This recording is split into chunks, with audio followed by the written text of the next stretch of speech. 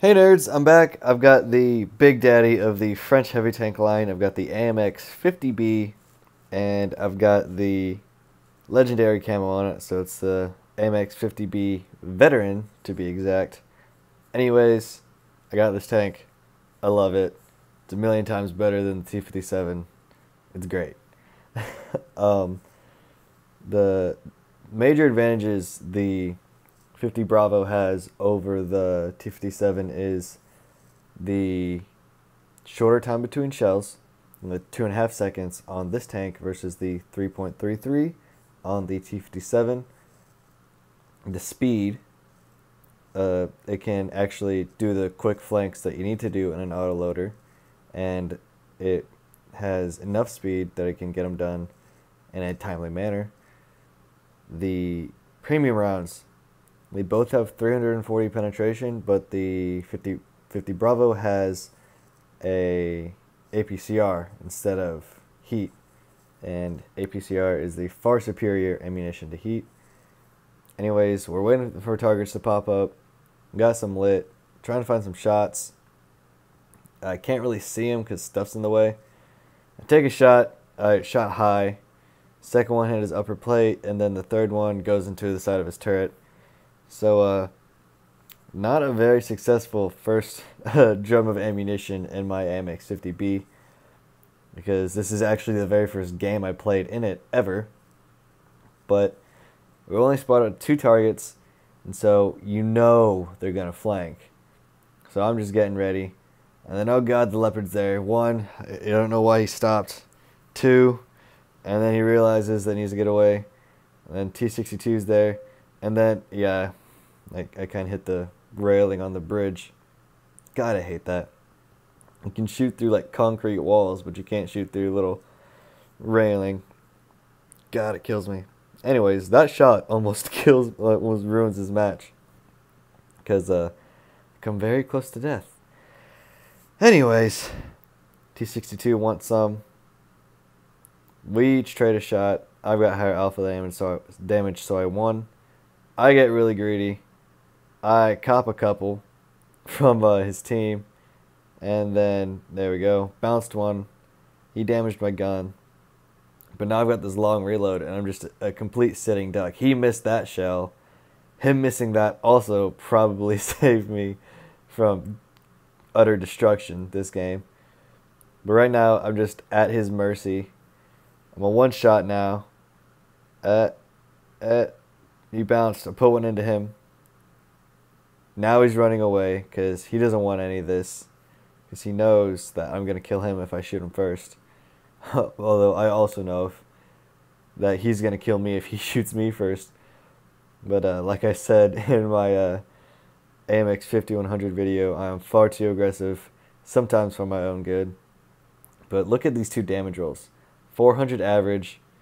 Boom, 471. That's almost maximum. That one's 442. Those are big old damage rolls for this gun.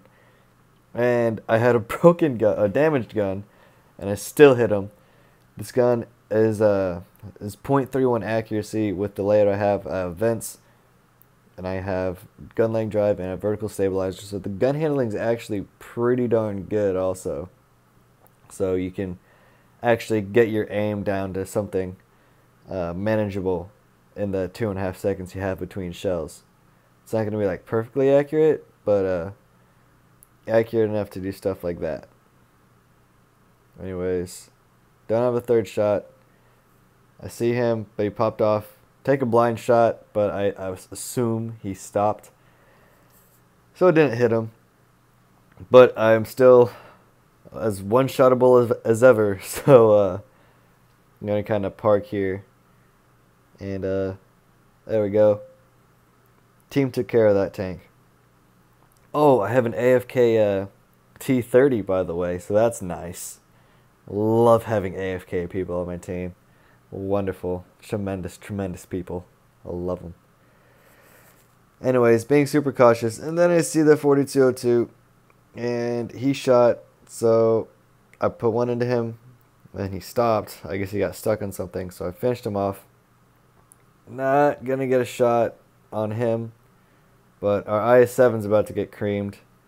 There he goes. I have one shot left. All I'm going to need is one shot to kill him. I'm going to fly over this bridge, pop up behind him, and then he's going to die. He won't even see it coming. And then, oh, what? The deuce? Yeah, and then to talk all this good things about his amazing gun handling he had with the setup, and then I missed that shot. So, RNG, right? I'm a one-shot. T-54 he wants a one-shot, and we have an AFK T-30. T-54 has one shell loaded. I'm reloading, or I guess I am loaded now. And I don't want to go first because he's got a much better chance of surviving a shot from the 268 than I do. We're kind of just waiting here like, no, you go first. No, you go first. You go first. No, I insist. And I think I stopped to type like right here. I was like, dude, you gotta go. I can't do it. Then I'm going forward, and he's telling me that he's spotted. So that means he's got to be over here somewhere. I'm guessing back here. And I was right. And, it missed. Oh, he missed. Oh, bounced. And third time's a charm. Boom. First game ever in the AMX 50 Bravo. And I ended up doing 4,900 damage with a 16.3k profit. That's pretty good. I'd definitely be happy with that result in any tier 10. The AMX 50 Bravo, I've got 83% win rate in 3,100 average damage, I think, still, last time I checked. So, the first few dozen games I played in it have definitely gone in my favor. There have been a few games that I didn't even do a full drum's worth of damage because I've just been focused down. I got triple tapped by a 183 Jaegeru and the WT Panzer IV with the 150 before. That wasn't fun. That was not fun at all. Oh, man. There's another game I did like 5k damage in. But ended up losing because we had new update teams. I'm going to leave it at that. Anyways, this match is the one that I've gotten the most kills so far in a single match in the 50 Bravo. And we've got, like, almost no medium tanks. So we're like, we got to go this way. Or at least I'm like that. I'm like, I don't want to go over there. They're going to kill us. So, going up. Going to post up on the Yamato. And see his little lip there on the ship. So I'm going to use it to hopefully hide my lower glacis and my side. But doesn't look like they're coming from over there. So I'm going to park here, and hopefully there's going to be some enemies stupid enough to go right through that opening. And now we wait. E5's lit. Don't have a shot because of the building. He is on top of the hill. God, if that building wasn't there, I just would have emptied my drum into him. But alas, it was not to be. He's lit again. He's still up there. Now, there we go. Someone finally did damage to him. I'm trying to find a shot. It's not working. I see his gun. Not enough. Then a bunch of enemies pop up on the left. 183 and I are like, oh crap, we gotta go this way now. So that's the way it is. And then you're gonna see just why I hate shooting at grills so much. There's one over there. I specifically have 3 drums full of HE. I'm not spotted. 1, 499 damage. 2, barely misses. And then 3, 180 something. With HE. With 120 millimeter. 500 average damage.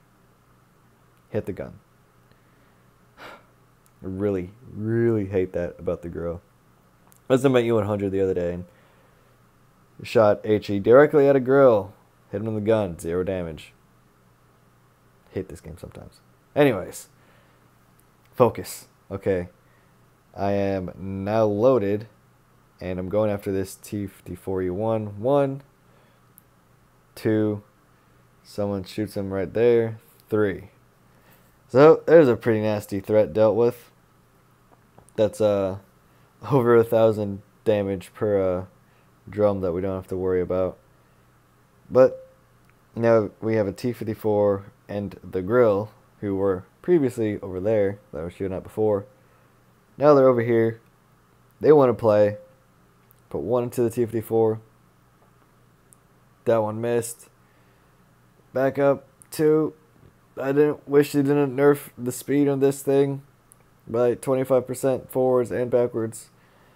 That kind of got me shot there. On World of Tanks PC, the Big Brother version of this, it goes 65 forwards and 20 backwards. Here it goes 50 forwards and then 15 backwards. So, you know, a bit slower. Makes a big difference. But here is what the AMX 50B and I believe only the AMX 50B can do. 1, and then 2.5 seconds later, 2 kills, and then have a shell left to damage the Leopard. Pretty sure the AMX 50B is the only high tier tank in the game that's got that 2.5 seconds. I think the 5120's got the 3.33 also. I'm not sure. It might have the 2.5 because it's the same gun. So, I don't know. Anyway, shoot the Leo, ram him. I'm almost dead. It's very scary. My platoon mate saved my butt from that, I think it was an IS-4 that shot me. But I'm getting greedy here, so, he bounced, or my track ate it, which almost never happens. But I still killed him anyways, so 5 kills. Woo! Not a whole lot of damage. You don't have to get very much damage to get an ace in this right now. 4K will for sure get you an ace. I've gotten a couple aces with 3.5 or 3.6, like that one. So, if you do like three drums worth of damage, you're probably going to get an ace. Because, I mean, that's, what, 3,600 damage. So, yeah, this tank is, in my opinion, way better than the T-57. Because, I mean, the hull's bouncy. Because it's like 170 millimeters and sloped back so much. And it's got that 250 millimeter pike on it, the beak. So you can ram things with ease. It's super fun. If you manage to shoot a medium 3 times and then ram at full speed, the medium's not going to be there anymore. You guys got to try it sometime. Anyways, this is Vineyards? Yeah. I think so. Can't remember the name of this map. One of y'all is going to have to help me. I think it's Vineyards. Something like that. But I want my team to go to the right because I'm pretty sure the enemy is going to go town because they've got, you know, all that heavy armor. But you never know. Going to the right and popping my speed boost. One of my favorite things about using the speed boost is you can hear the grunt in the engine really go when you pop it because you really hear the engine just like start to work a lot more, and I love that about the speed boost. It's one of the little tiny details in the game that just make the game awesome.